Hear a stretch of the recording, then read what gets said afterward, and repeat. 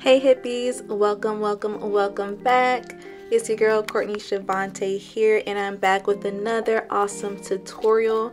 This one is going to be for this beautiful scripting journal that I made here, getting ready for the new year, so I hope you guys are as well. But you know the drill. Before we get started, make sure you do hit that subscribe button and also hit that notification bell, so that way you don't miss anything that I do put out for you guys moving forward. What you're going to do to start out is just go ahead and unwrap your molds and everything. These are just some molds for a couple of notebooks. I'm going to be working with two at the same time, so that way I can do the front and the back cover at the same exact time and everything. You can find a pair of these on Amazon as well, so make sure I link a similar one down below. Now what you can do is make sure you do clean the mold off with tape if you do see any like extra pieces of hair or anything like that on it, because you don't want it to affect your final casting or anything like that. Add in some resin into your mold. I pre-mixed mine off camera, and I'm just going to add a little bit, and these are going to be the inserts that I am working with. Now just a heads up, you guys, I apologize in advance because there is part of it that does cut out when I'm placing the inserts, but you do get to see how all of them are placed and whatnot, so no worries. You'll be able to get an example of each thing. But what I'm doing to start out is I am using my pressed flowers. I'm just kind of arranging these in a nice little pattern.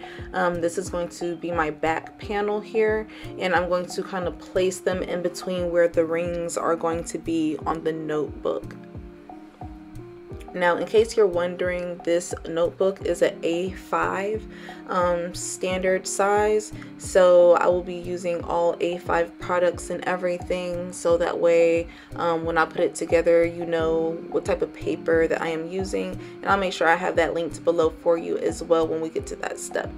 Now what you're going to do is just take these skeleton leaves. Now the skeleton leaves are really thin, so those place very easily, and with the foils you're going to do the same thing that you pretty much do with your flowers.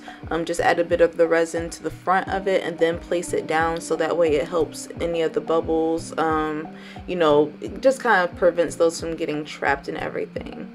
You're gonna see me just go through and, you know, place all my different inserts and just getting it arranged in a pattern that really works for me. I also have some butterflies I'm going to be adding in here. If you guys are really feeling the stuff that I am putting into my resin, make sure you do check out my Etsy shop. I have most of these things inside of my mystery boxes that I sell on there. You can get so many dope things to decorate your resin crafts, and really so many other different types of crafts with, so make sure you do check that out. It's definitely linked below for you. I also got a discount code down there for you too, so make sure you check that out. But yeah, I'm just going to go ahead and continue filling in these spaces. You want to make sure you have a nice even layer when you finish, so you do want to make sure there aren't any empty spaces at all after you finish placing all of your inserts and all of your items.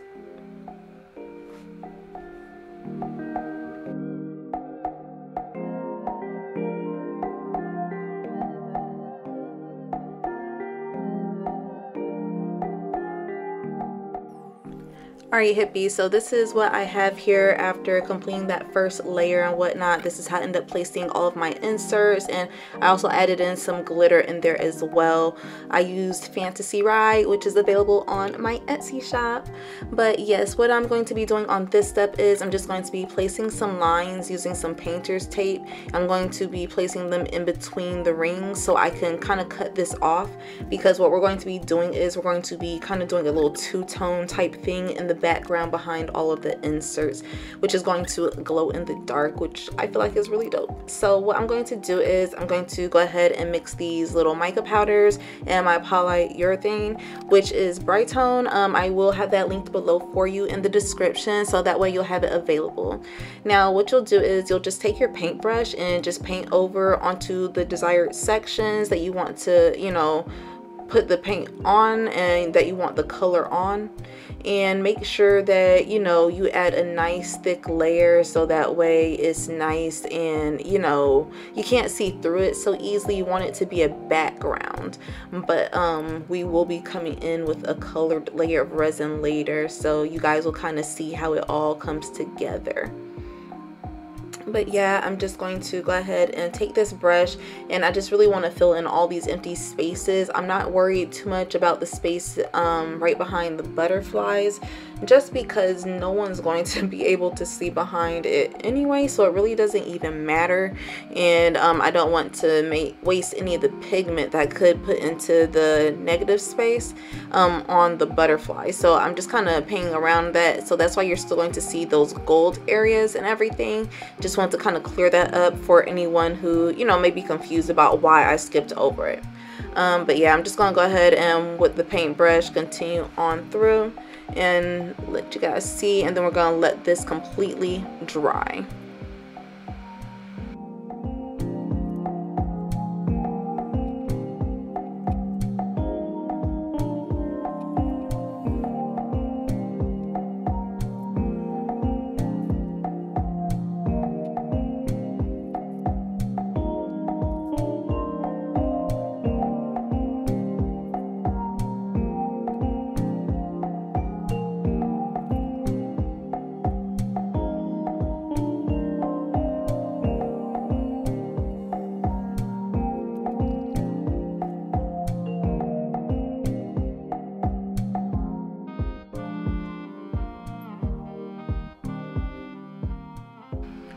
Alright, once that's had a chance to dry, you're just going to go ahead and remove this painter's tape. It should be really simple to go ahead and pull off. Just make sure you don't pull the resin up out of the mold.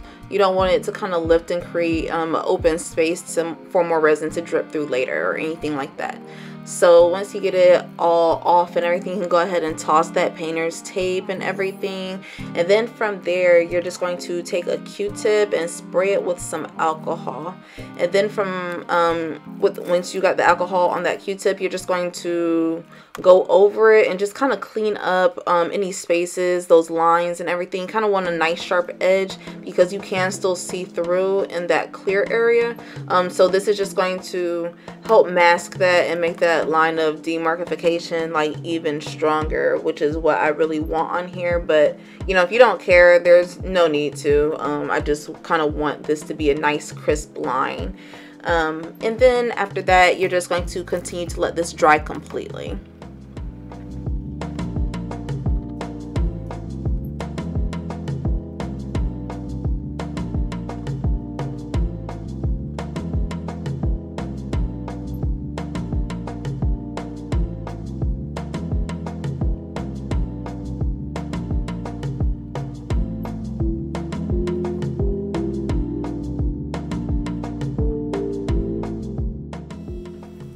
Alright, so what I did was I went ahead and pre-cut some strips to kind of fit in these spaces and everything. I'm just going to crumble these up nicely to get some texture on them.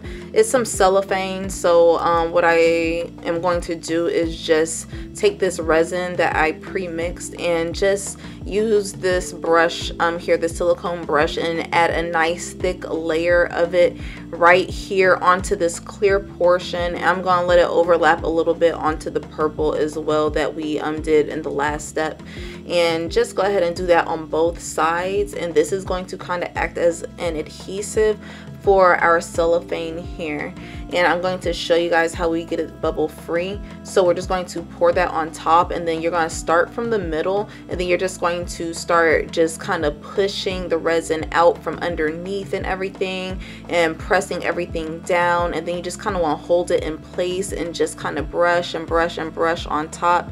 It's okay if you do need to bring the resin on top of the cellophane a bit as well. You can go ahead and do the other side. This side I did like kind of do it a little bit better, and you're gonna see me actually go back on the other side to do the same thing that I did on here on there. So yeah, I'm just doing pretty much the same method though, starting in the middle, and I'm just really pushing that resin out from underneath, so that way it's carrying any little micro bubbles with it that may be trapped underneath that cellophane or anything like that.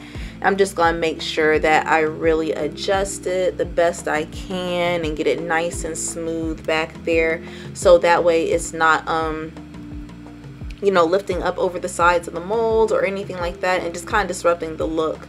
To further ensure that, I'm just taking like a little blade that I have here, and I'm just going to kind of cut the cellophane into shape a little bit better.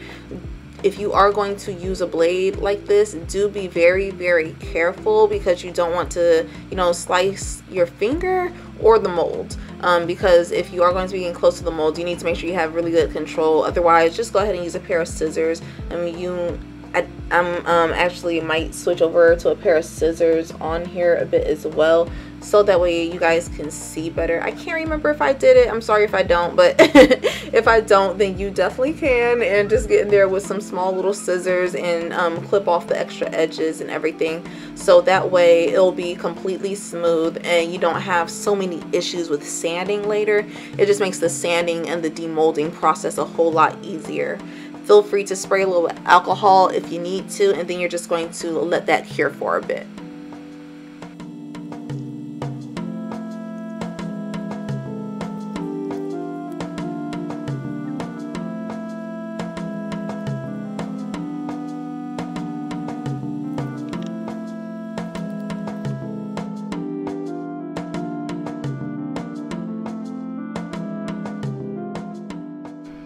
Alright, so hippies, we're going to start on our last little step here, or well, one of our last little steps I should say, and we're going to just add some purple mica powder to a cup, and then I'm pouring some resin in here, and I'm also going to pour in a little bit of alcohol ink so I can get a nice deep purple color, and I really want it to be really, really pretty and kind of opaque, so that's why I'm doing this. I'm just going to mix it in nicely, make sure that I whip up the powder so that way it doesn't clump up, so you do want to be mindful of that. I am also going to be adding in a bit of glitter. I used a very fine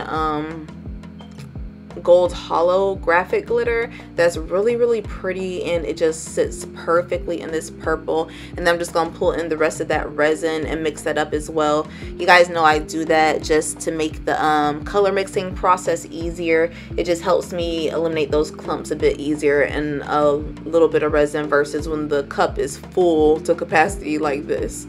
Once it's mixed well, what you're going to do is you're just going to go ahead and start pouring it into your mold, and you're going to want to make sure you pour a nice even layer and get it nice and pretty and everything, so that way you know, it covers everything. So be mindful of how much you're pouring into each space, because I wasn't paying attention to how much I was pouring into these particular molds and everything. So yeah, just keep that in mind. But you do want to go ahead and fill each mold until it's full, so that way they are even and everything. So you want to fill them basically to the rim, but so it does not overflow where the little holes are where the rings will go. Spray your alcohol, and then you can swirl with a toothpick, just so that way you can make the lines more interesting and everything, and also diversify that glitter, and also make sure that, you know, it just kind of pops all those bubbles. And then you're just going to let this cure for a bit, and since this is a larger piece, we're going to let this cure for about 48 hours so we can make sure it's nice and strong.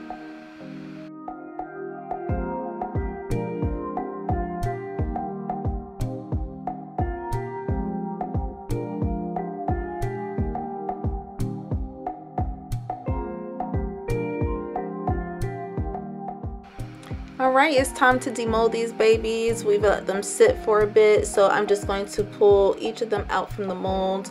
And if the camera moves, I'm sorry, I keep hitting it and everything, but we're just going to pull these little excess pieces off of the edges and get those nicely sanded down using our sanding block. I have them linked below in the description for you. Make sure you always check the description, because I always put the products that I use down there if I do have them available for clickable links. So yeah, what you're going to do is just, you know, make sure you make a nice smooth edge, because those edges do get sharp, and then you're just going to clean it off using a little bit of alcohol and a rag, and that's just going to make sure it gets off all the excess little dust and everything. And then you can go ahead and wipe your area down as well, just to make sure it doesn't transfer back on to the piece. once you gotten everything cleared off and cleaned and nice and sparkly, you can go ahead and take your paper and also these little binder rings. I'll make sure these are down for you below. I got them off of Amazon and it was super simple to get off of there. I hope y'all have Prime. If not, definitely sign up because that 2-day shipping is love. You're gonna just go ahead and assemble your notebook from here. I'm just placing these A5 sheets into the mold, and I'm opening up these little binder rings here. Do be careful because, like, you know, my hand, I don't know, maybe my hands are just sensitive, but I started my fingers opening these and everything. But be careful, be mindful of that, whatnot. Take the front cover, just go ahead and place that on top, create that nice little even stack so all the holes are visible and you can see through them, and then you'll just go ahead and put those binder rings on through and close them once you get it through. And you're going to see me repeat it for the other one as well.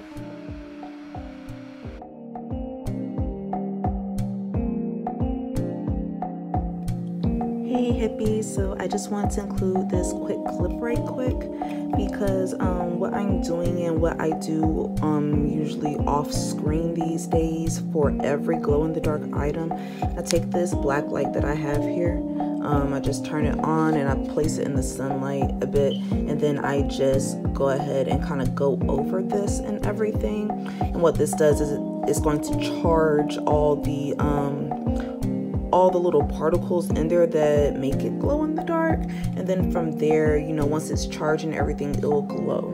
Now keep in mind that you typically won't get much glow without it charging. If you don't have a black light, you can get one from Walmart or Amazon. I got mine from Walmart, but I will find one on Amazon for you, so I can link it below for you and everything. And I believe like a UV light will work as well. I've seen people use those. So like what they put you under when you're getting your nails done, things like that.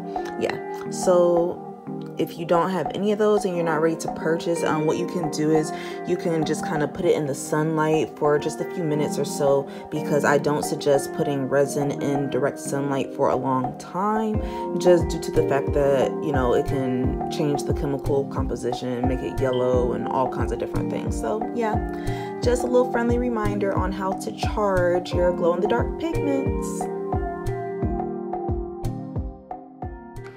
Here is our glow show. This is what she looks like at night and everything, or in the dark when you're locked up in the room, or under black light. She's absolutely stunning in the dark as well. You guys know I am always here for making something glow in the dark. Like I will make anything glow in the dark.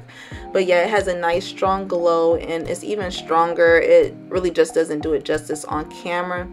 But this is how our baby looks in the sunlight. She is absolutely stunning. I love how these colors turned out. I love how that painter's tape created that nice crisp line, creating the different colorways and everything. I love how it looks like the glitter is kind of spilling over because of what I did with the glitter and everything. Like, I am just so in love, like, with this piece. Like, this is going to be my new manifestation journal. I am a big believer in, like, you know, manifestation and the law of attraction, things like that. You know, you can really get what you want out of life. You just have to, you know, believe and put that work in, sis. Like, put that work in. And I use this as far as scripting and stuff like that. I actually have some personal pages that I've printed off for myself. I'm showing you guys some blank pages, so that way, you know, you can kind of make it your own and kind of think of it. And I want to keep my stuff a little personal as well, my goals. I don't want everyone knowing, but yeah, focus on your goals. Don't look anywhere but ahead. So I want you guys, you hippies, to, like, you know, just keep that in mind going into the new year, moving forward with yourself. Just keep leveling up and being a better person, a better version of yourself all around. I really hope you guys loved this tutorial. If you did, make sure you leave me a like and a comment. I love hearing from you guys, and I appreciate you guys so much. So until next time, hippies, mwah, XO.